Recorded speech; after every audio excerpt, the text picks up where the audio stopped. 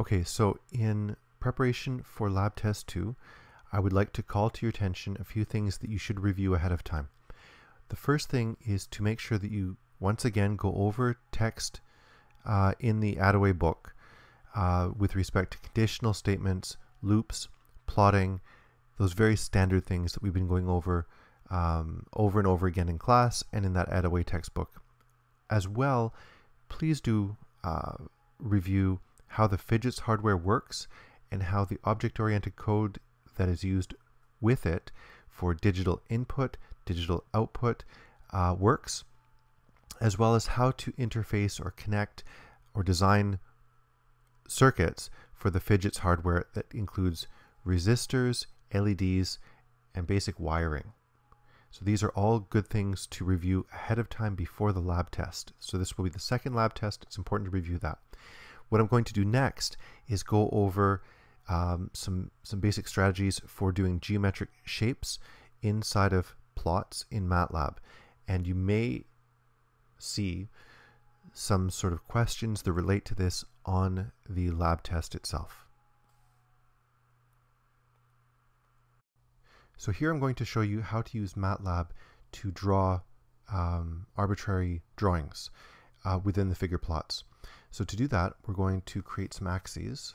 So I'm going to do my, best at doing a straight line in my illustration program, just to show you what we're going to actually end up drawing. So this is the plan. Okay, so we have a y-axis and an x-axis. So remember, this is not Matlab, this is just the plan. So 0 to 10 on the x-axis and 0 to 10 on the y-axis. Now, to illustrate what we're going to actually be doing, I'm going to use my favorite topic, that is the undead or zombies. And we're going to do geometric shapes of a zombie following somebody. Okay, so here's the zombie right here. So round head. It'll be a female zombie, so she's wearing a dress like this. And then we're going to have two legs like this, and of course she's chasing, or well, actually, yeah, she's chasing after somebody, so her arms are going to be outstretched like this. Okay, now we're going to have her victim over here. I'm going to make the victim in red.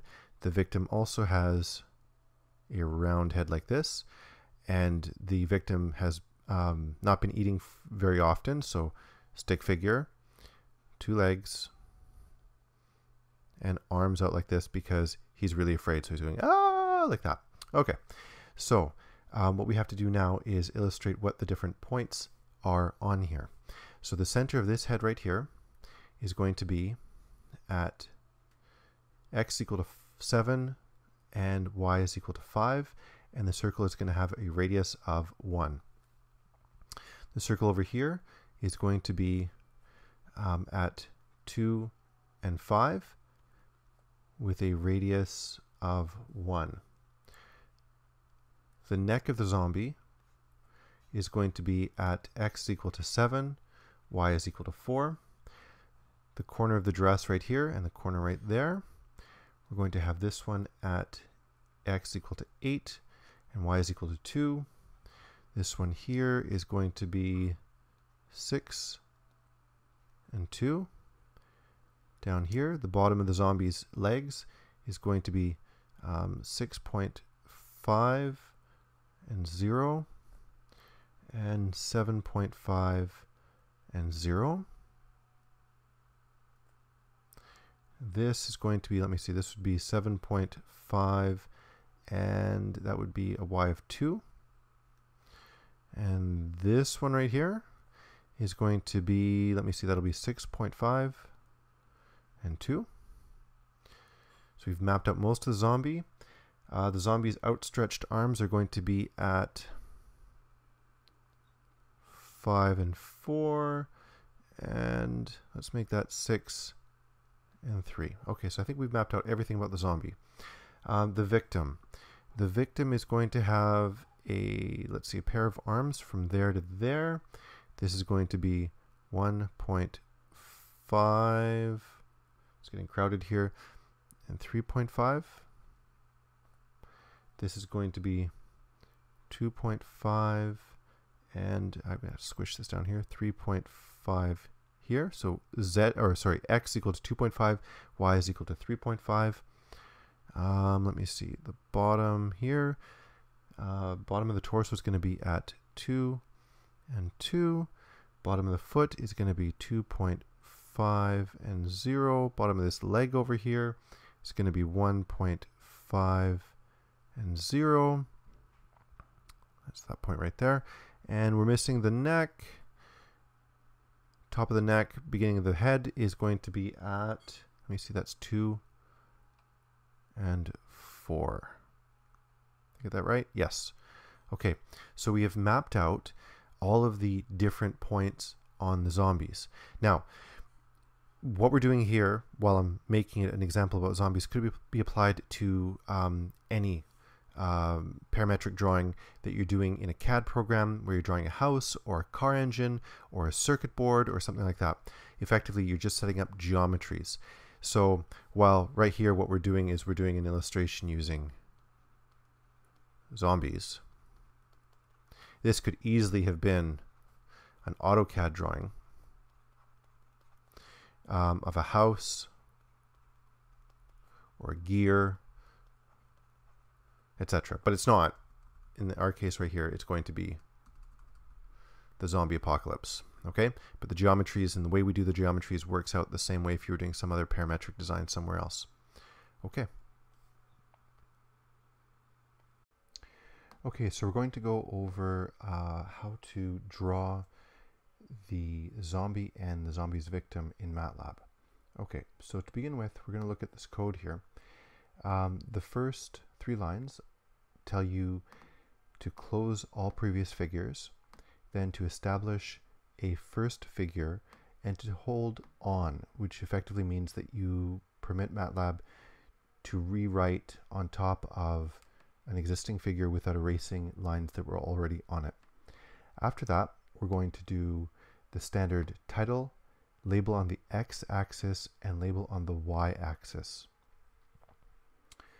After that, we're going to plot the green head of the green zombie, and it'll be done in 2 half circles.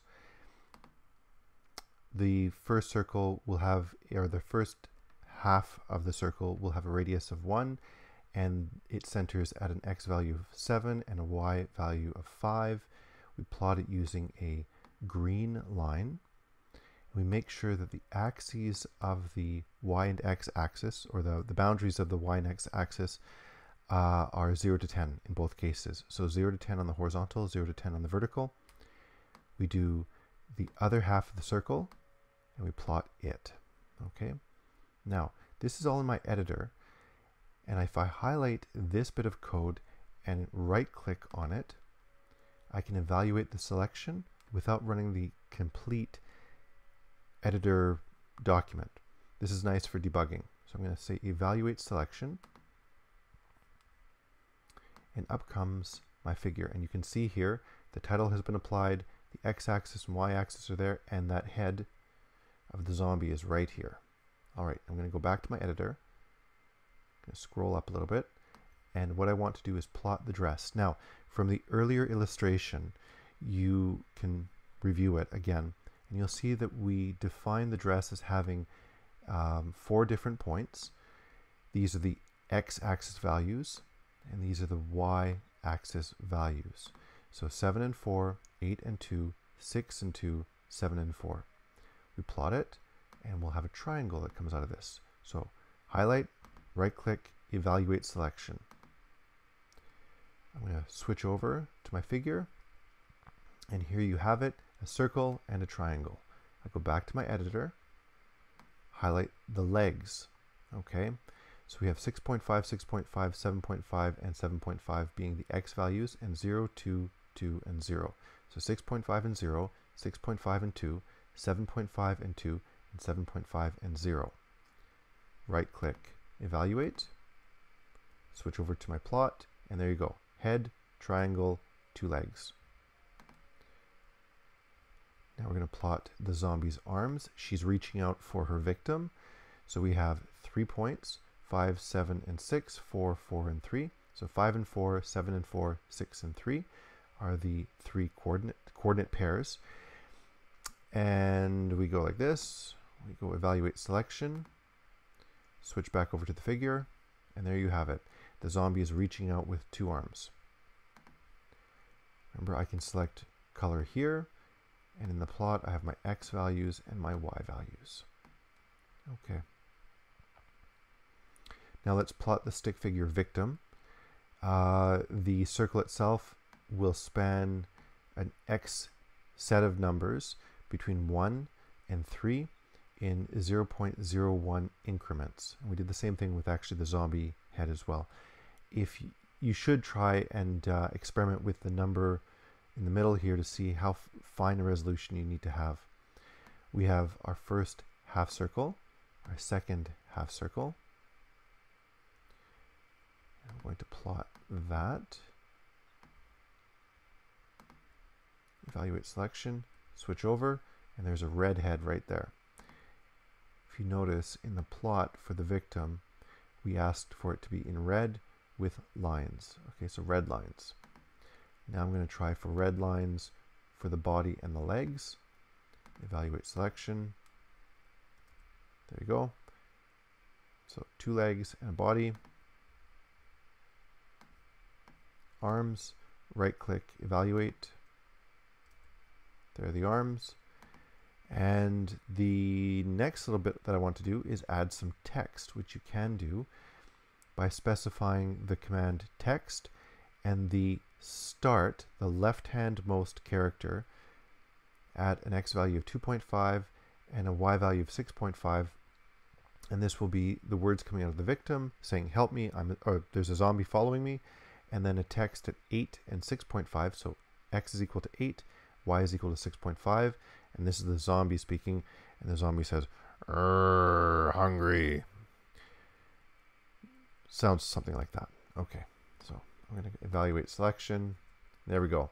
So we have the victim saying, help me, a zombie, and the zombie saying, hungry. And there you have it. So we have some geometric shapes that have been created in Matlab. We could have done this for just about any other kind of application. It could have been a CAD drawing, it could have been an electrical schematic, it could have been a pneumatic or hydraulic schematic as well. We can do just about anything you want as long as you're doing these geometric shapes. And if we wanted to, we could even make him three-dimensional. Look at that. Anyway, so with that, that gives you a basic idea for how to do geometric shapes in Matlab. So here's food for thought. If you were to be asked a question about writing letters in Matlab figures for the lab test, what do you think you would do if the font had to look something like the following? A,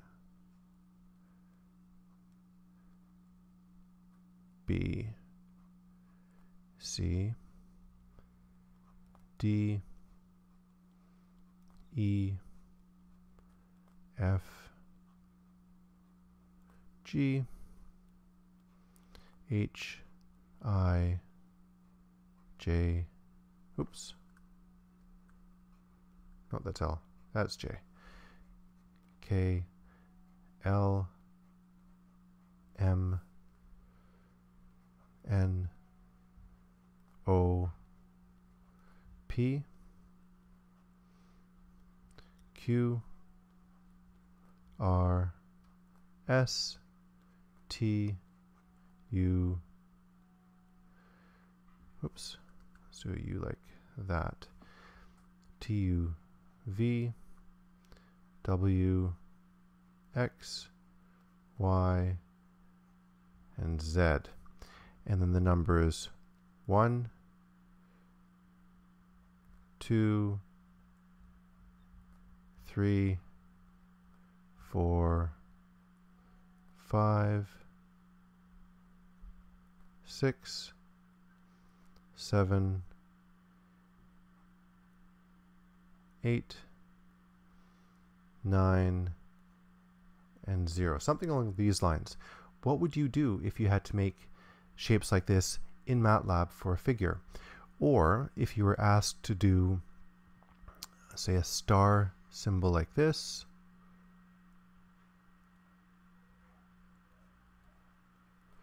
or a diamond, or let me see, how about a pentagon, or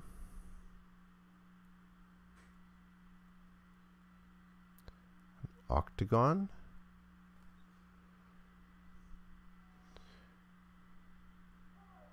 or a right angled triangle, or something like that.